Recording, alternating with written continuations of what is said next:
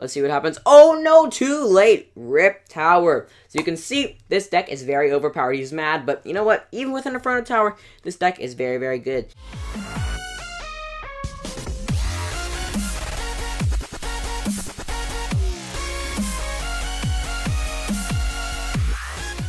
Hello everyone, it is the Black Game of the YouTube video, and today, as you can see, I'm showing you a brand new deck for Arena Level 6. I'm very sorry for not Arena Level 6, because as you can see, you need the Golem, but you can still take away very helpful tips, because I'm going to explain some good tips, and you will eventually reach this level 2, so you can use this strategy later also.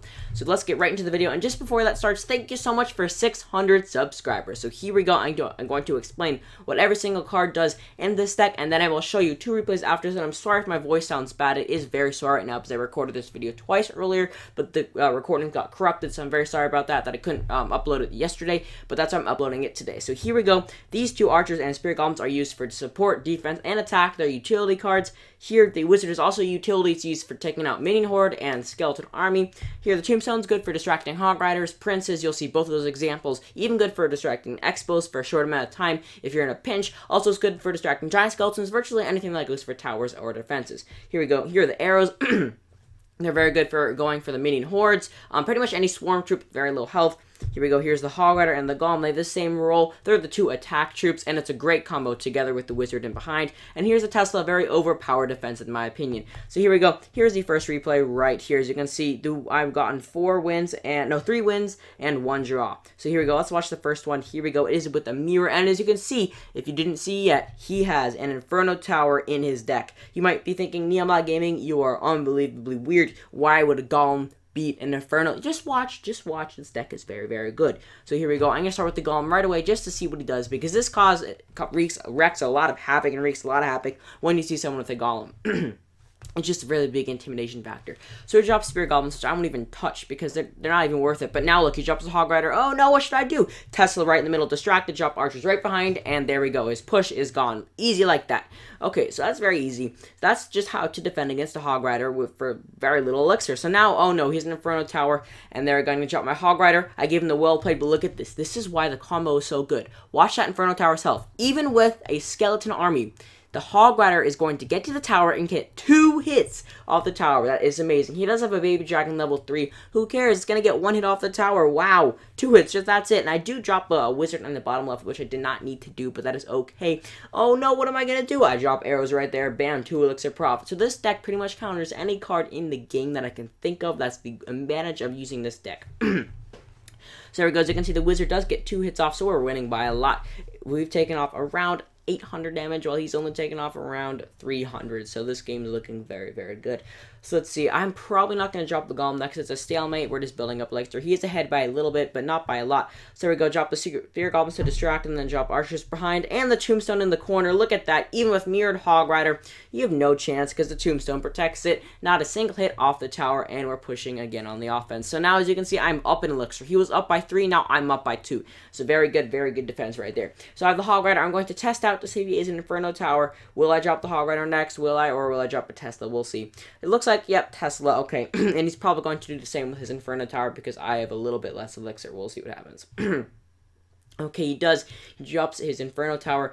There we go. I drop my Golem behind. When it becomes double elixir, this is when the strategy really shines because you can stack troops behind. And if you want me to make a video on how to stack troops, well, tell me in the comments down below. And if you want me to make a video about pre-firing arrows, I can also do a video about that also. So he dropped a Mirrored Baby Dragon. Very interesting, which is going to put to waste my archers and spirit goblins. But look how much damage that did. That's pretty surprising. And the Tesla should take care of the rest. So there we go. He drops a Hog Rider, but look at that Tombstone. Bam. Ha ha ha. And he drops a skeleton army, but it is too late. Look at that wizard go wrecking. He had 2 Inferno Towers, and the Golem is still full health. I dropped arrows right there, which is kind of a waste, but look at this. I could have dropped them right now, but look how much health. Will it take out the tower? Will the wizard take out the tower? No, come on, wizard. Oh, the Golem might sadly target the wrong tower, but look at that. 329 health. This game looks like it's going to be over very soon. He drops another Hog Rider, but look at this Tombstone. Bye-bye. So as you can see, this strategy is very good for defending a Mirrored Hog Rider. Are you serious? Mirrored Hog Rider, bye-bye. Look at that. Tesla, bam, he's done. And look at that. Skeleton Army versus Wizard. Wizard wins every time. Drop archers in behind. Will he drop the Baby Dragon to save his tower? He will. Oh, this is so close. I drop arrows, but sadly, that does nothing. Very bad pre-fire right there. That is not what you want to do. Okay, here come Hog Rider, go. He's probably going to drop the Inferno, but let's see what happens. Oh, no, too late. Rip Tower. So you can see this deck is very overpowered. He's mad, but you know what? Even with an Inferno Tower, this deck is very, very good. So let's go to the next attack replay. So the first one, we won. Second one is a tie. You don't need to see that. That's just the same Inferno Tower. And the third one here is an Expo deck. An Expo deck, yes. The infamous Expo deck. That is fine. He's a prince. Who cares? This deck will beat it also. So he's a level 6, yes, which does affect a little bit. It only gives him like 100 more health. I mean, 100 more health, that's nothing. That's like a shot from Baby Dragon. So let's see, drop the Golem first. And then he drops a Tesla in the middle. I'm sorry, my voice is going. This is not good.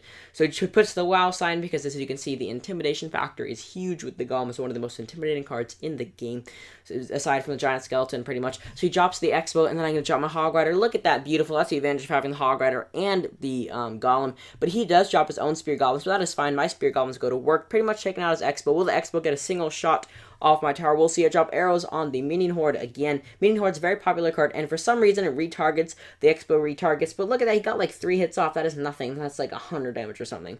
So there we go. That's virtually nothing. And as you can see, the Golemites do some damage and do a little bit of damage to the Barbarians once they explode. So I'm going to drop some archers in behind or a wizard, either one. Wizard, another counter. Bam, will drop a fireball? Yes, see. No, fireball. No. Oh, that's fine. You can fireball that. That virtually was as if he did nothing, because that fireball was meant to take out my wizard, which would then mean he would have a push. But since he did not take out my wizard, that's virtually a useless fireball. So very good. Okay, the wizard doesn't get up any hits, but that is fine. I withstood his push. So now I know he uses fireball. I pretty much know every single card in his deck besides the prince, because he's not put the prince down yet. So he's going to put down the Tesla. It looks like next, right in the middle of the screen, like always. Bam, come on. There we go in the middle. And I'm probably going to drop my Golem too. Or actually just the Tombstone, because I'm afraid that he has one more troop that I don't know about, which I'm correct. He does have the prince, but also defends against the Expo pretty well. Because as a Tombstone, it will target the Tombstone, destroy it, then skeletons pop out. So he drops the Expo on the right side. Ooh, cheeky. But look at this. I have the nice Hog Rider going to work. But he is a, wow, Mini Horde, a Tesla, and a... Jeez, Spear Goblins and Expo, bam, amazing arrows. Well, I mean, those are pretty good arrows. I could have done a little bit better, but I also took out the Expo, Spear Goblins, and most of his Minion Horde. So there you go. Now he only has a Tesla left to defend, which means I'm going to go on the push. Okay. 60 seconds left of time for this attack strategy to shine. Let's see, what is he going to drop next? Do we, and you know, oh my gosh, Barbarians and a Prince. Oh no, that looks bad, doesn't it? Okay, that's fine. I dropped the Tombstone right here. Come on. Oh no, that was a bad Tombstone. That was horrible. The Prince is on the tower. This is very bad. The archers do some distraction. Quickly, good archers, good. And now the Prince, sorry for that lag spike. The Prince is attacking the Golem, which is fine. He fireballs, but that is a horrible fireball. And look at this. This looks like good game right here. He drops a Tesla. That is too late. And at the Minion Horde, wow, that is the pre-fire arrows I'm talking about right there. Bam, I can make a video about that. And he gave me the thumbs up for those nice arrows. So look at this. Now I'm, oh no, he's winning still. That's bad. And he drops, that's a pretty good counter to the Wizard right there. If you want to know, you can drop Barbarians around the Wizard. So this is looking pretty bad, but again, I have the Spear Goblins. He's probably going to fireball right there, which is going to be a complete waste. That was a complete waste. And no, Tombstone, you better go. Oh, clutch Tombstone right there. That tower could have gone down right there. Arrows, which is bad. That means I have the opportunity to go put my Hog Rider on. He puts a Tesla. Why? Arrow. Ooh, pre-fire arrows again, and that is good game. Good game, my friend. It beats the level 6, but he's an Expo deck. That's how you beat the Expo deck, my friends. So that pretty much concludes this video. So that is about it. So just thank you again for over 600 subscribers. This is insane. And there we go. Here's the deck right here. So that is about it. So I really do hope you enjoyed this video. If you did learn anything at all in this video, remember to like, comment, and subscribe. And I'll see you all in the next video.